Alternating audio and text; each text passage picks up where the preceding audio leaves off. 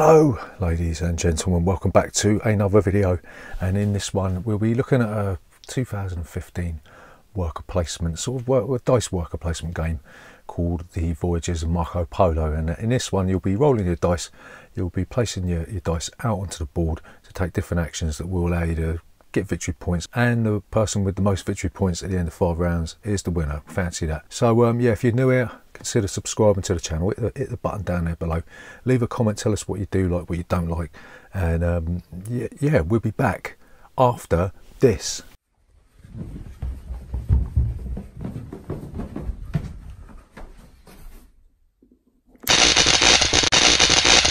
Board games 4K. So the Voyages of Marco Polo. So in this one you'll have a pool of 5 dice initially, and you'll be rolling them and you'll be placing them out onto different action spaces on the board. So the first action space that you got is that you can collect 5 coins. So you put any die number out there, you take 5 coins. So the way the dice placement works is you've got blue spaces and brown spaces. In the blue spaces, multiple people can put their dice stack on top of each other, but you have to pay a cost dependent on how many pips that the die that you place. And on the brown spaces, only one person can go there per turn. So yeah, so the first action that you can take is you can place your action die onto a take 5 coin space. It could be any number, you place it out there and you take 5 coins. The second action that you can take is that you can gain the favour of the Khan, and what you'll do is that you'll visit the Khan and you'll ask him what he wants you to do. He'll give you 1 of any resource and 2 camels, and what you do is you put any number of die out, but subsequently the people that put their dice out after you have got to put a die that's equal or more valuable than your die. So the third action you can do is you can visit the bazaar. You can put out 1, 2 or 3 dice. The more dice you put out, the better the reward, and put 1, 2 or 3 dice out and you look across to the number of the die and you look down, and that's what you get. So the fourth action that you can take is you can gain contracts, and you'll put your dice onto the blue space and then you'll look across, and depending on what die you put out, you can take 1 or 2 contracts of a value that are equal to or lower than the die you put out, right? And the fourth action you can take is you can take the travel action, and what you'll do is that you'll have to put 2 dice out, and in this game you always take the lowest die number. No matter how many dice you put out, you'll always take the lowest number. So you look at the lowest number, you read across, and then you move your little man around the map that many number of spaces. And what will happen is when you move around the map, you'll either stop at a big city or a small city, and when you stop at a big city you'll put your trading post out on the board and you'll take the bonus tile, and then you'll also get access to an action card that will give you an extra action that you get the choice of using every turn. And if you go to a small city, you'll get a benefit at the beginning of every round. So it's in your interest to get out and about and get those bonuses sooner rather than later, because the clock is always ticking. So if you get to Beijing, if you're the first person to Beijing, you get 10 points in the game, and you know, the later you leave that, the less points you get. And you can also trade in your excess resources at the end of the game. In addition to normal actions, that before you take your action and after you take your action, you can take a number of bonus actions, and these bonus actions are you take 3 coins from the little purse that's on the board. You can give up 1 camel to re-roll 1 of your dice. You can give up 2 camels to change the pip up or down 1 on 1 of your dice, or you can give up 3 camels to take a black die, which gives you an extra action. At the beginning of every game you'll be dealt with these 2 objective cards that will tell you to give you points for putting trading posts out in specific locations. And in addition to that, you'll also get a character with an absolutely insanely game breaking ability. So yeah, at the end of 5 rounds, you do a bit of final scoring. You get 1 point for every 10 coins you get, and whoever's got the most victory points wins. And if there's a tie, then it's whoever's got the most camels in their camel pit, in their camel shed, that wins the game. So yeah, that's how you play Marco Polo. So what do we like about this game? So the first thing we got to mention is it looks absolutely pretty. It's a mix of blue and sort of yellowy, orangey sort of things, and it looks absolutely gorgeous. You know, you're looking at the board and it's beautiful artwork, and the box is a bit weird, but yeah, the artwork's fantastic. There's a good mixture of actions. You know, you can travel around the map, you can visit the marketplace, you can gain the favour of the Khan and all that sort of stuff. So there's a good mixture of actions in this game.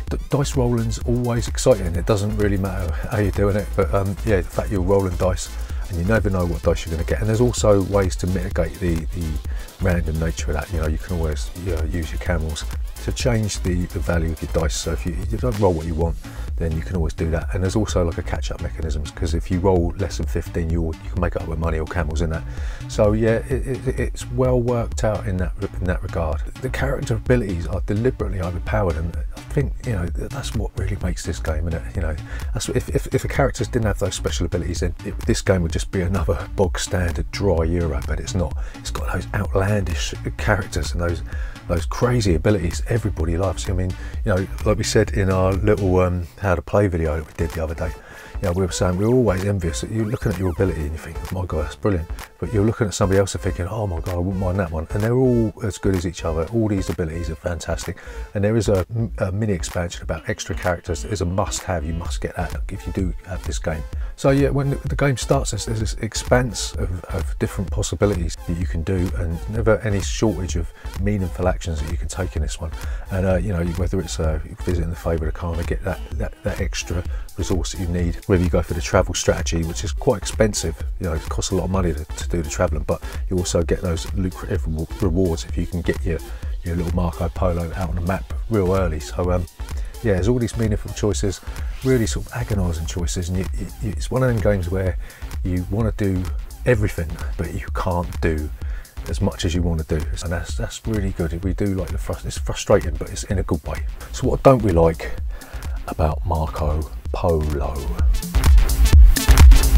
So like we said, I mean, we did say that you know, about the travel action, that it's deliberately sort of neutered.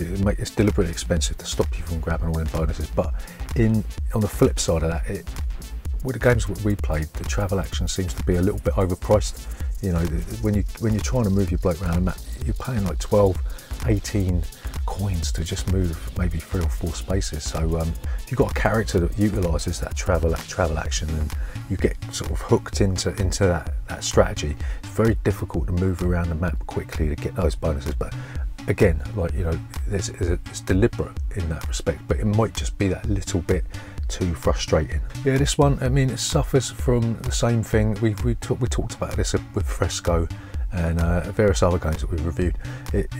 It's one of them games that suffers from that sort of tunnelling sort of aspect. You know, at the beginning of the game, it presents itself with these broad array of actions, all these possibilities, and as the game progresses, it gradually narrows, and you do find yourself sort of scratching around in the dirt to pick up those points that you may need to push you over the line. And it's really frustrating in that respect, because you're looking at all the board and you're thinking, well, I can't do that, and if I do that, and the game now, like we said, the game narrows towards the end, and like games like Fresco, it sort of suffers from that. It sort of boxes itself into a corner, and it's really frustrating towards the end. Yeah, we've played this numerous times, and most games you do end up with a runaway leader. Well, from our experience, I mean, that might not be the case for you, but it does suffer from the runaway leader, not as the game's been played, but when you're sort of totaling up all your points for your contracts, and who gets to 7 points and who gets to Beijing, you know, you do suffer from one person that is way ahead. And I don't know if that's something to do with the character that you draw, that may just suit the way that the random nature of the game plays out. Yeah, that's another frustrating aspect of this one. So in summary, should you buy Marco Polo in 2019?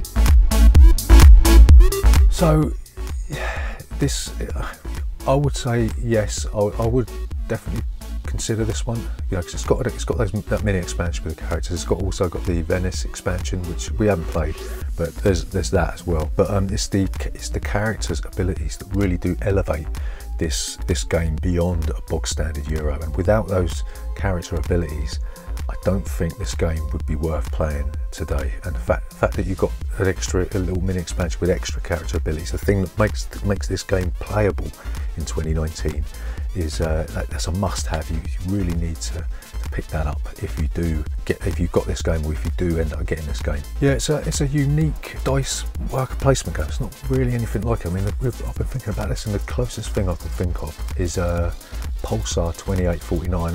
I think Pulsar 2849 is the better game. It's like superseded this one. But the thing that if Pulsar 2849 had character abilities, if it had those cosmic encounter style character abilities that you could use, then it would blow this one out of the water. But that's what keeps this game anchored in relevancy in 2019.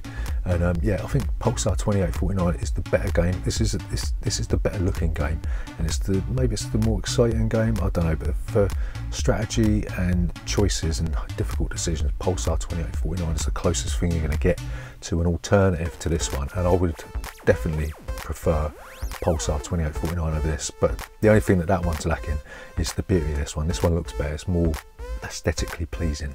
So yeah, I mean, the best way to describe this one is a Euro with cosmic encounter characters. I mean, you know, if that's your sort of thing, if you like Euro games and you like overpowered character abilities, then this is the game for you.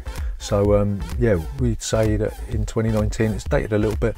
You know, there's games starting to emerge that have overtaken this one that are worth playing, but this one's still good. You know, if you can pick it up cheap, it's worth playing. And yeah, that's Voyages of Marco Polo. So as we said at the beginning, if you're new here and you want to see more of this stuff, then hit the subscribe button down below, leave a comment, and we will see you next time.